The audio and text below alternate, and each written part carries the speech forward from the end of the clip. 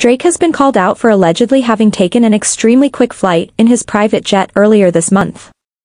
A Twitter account named As Celebrity Jets tracked the journey of 38 miles between Toronto, Drake's hometown, and Hamilton, Canada.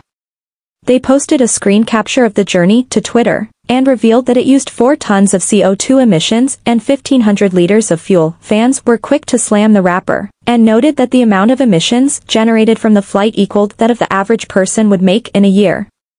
The journey would have taken around an hour to drive the distance, with people calling the rapper a criminal.